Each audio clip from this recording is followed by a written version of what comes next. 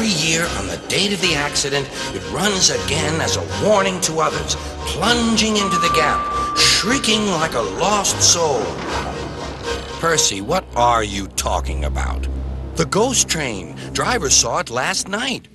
Where? Asked Thomas and Toby. He didn't say. Oh, it makes my wheels wobble to think of it. Puh, said Thomas. You're just a silly little engine. I'm not scared.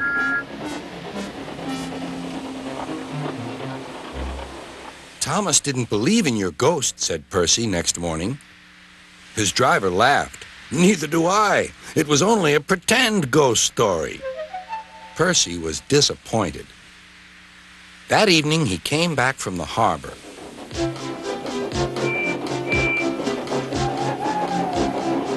Percy knew where he was, even in the dark. Crow's Farm Crossing. We shan't be long now.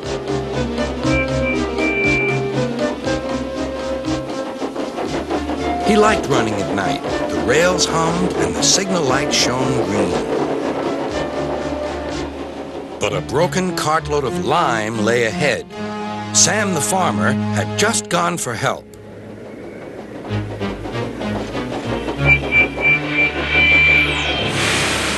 Percy broke the cart to smithereens. Lime flew everywhere. He puffed quickly to the nearest signal box. Percy's driver explained what had happened. I'll see to it, said the signalman. But you'd better clean Percy, or people will think he's a ghost. Percy chuckled. Do let's pretend I'm a ghost and scare Thomas. That'll teach him to say I'm a silly little engine. Toby promised to help.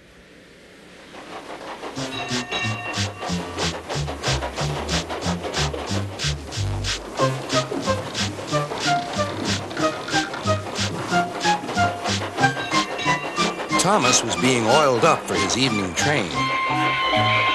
Percy's had an accident, cried Toby. Poor engine, said Thomas. Botheration! That means I'll be late. They've cleared the line for you, but there's something worse. Out with it, Toby. I can't wait all evening. I've just seen something, said Toby. It looked like Percy's ghost. It said it was coming here to warn us. Puh. Who cares? Don't be frightened, Toby. I'll take care of you.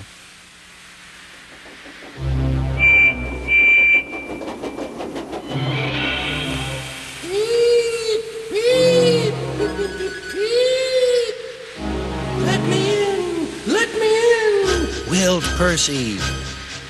No, no, not by the smoke on my chimney, chim.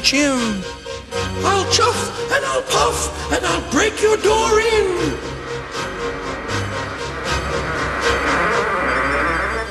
Oh dear, exclaimed Thomas. It's getting late. Oh, I'd no idea. Oh, I must find Annie and Clarabelle. It was morning when Thomas returned. Where have you been? Asked Toby. Well, said Thomas, I knew you'd be sad about Percy, and I didn't like to intrude. I slept in the freight shed and... Oh, sorry, can't stop. Gotta see a coach about a train. Percy was none the worse for his adventure and was still enjoying himself enormously. He had heard everything. Well, what do you know about that? Anyone would think, chuckled Toby, that our Thomas had just seen a ghost.